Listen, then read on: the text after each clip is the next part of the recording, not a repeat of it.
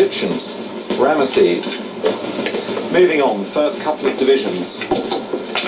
Amun, as it was called. Re, the next division in the sequence, was moving up.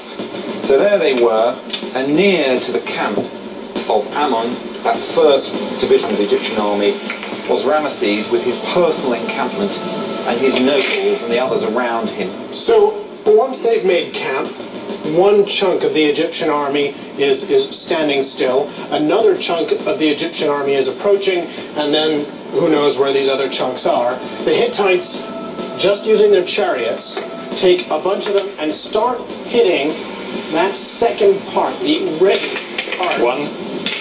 One.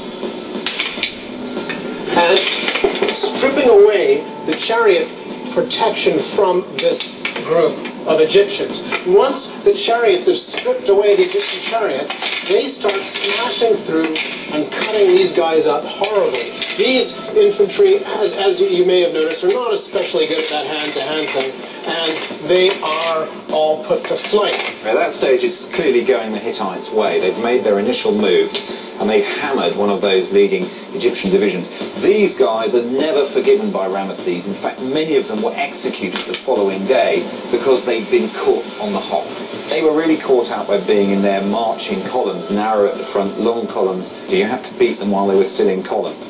Then the Hittite chariots moved towards the encampments of the Amun division. They come up to the Amun division and they bash their way into the camp, and all the people in that camp, they'd been trying to defend it, it didn't work, and the Hittites get in amongst them. And this is a problem because charioteers think like cavalry, and once they've done that glorious charge, they've done it twice now, they start thinking about loot.